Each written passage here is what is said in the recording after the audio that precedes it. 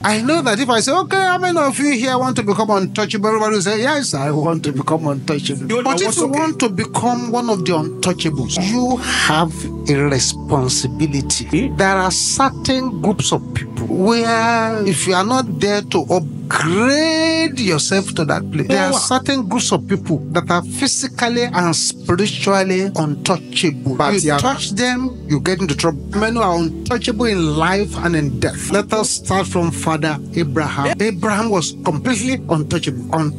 On one occasion, a king tried to take his wife. The man suffered terribly. On second occasion, although it was with his permission, the king took the wife away. The whole of the household of that king was in trouble. Problem came upon the whole palace. He returned the wife very quickly and asked for his prayer. Another occasion, some enemies trespassed and captured his brother. Abraham put together soldiers and defeated them and rescued his nephew. Abraham was totally untouchable. Why was Abraham untouchable? His secret is Abraham was untouchable because of the covenant that God formed with him. The beginning of that covenant is what is in Genesis chapter 12. That covenant was a personal relationship that existed between Abraham and God. That covenant still exists, although Abraham had gone many years ago. God is still keeping his part of that covenant. Because when Abraham was alive, he kept his own part of the covenant. There was an existing covenant God made with Abraham. And that covenant covers all the children of Abraham, spiritually and natural. Because Abraham has two kinds of children, spiritual, to which we belong, and the natural one. If any of these two groups, both spiritual and natural children of Abraham,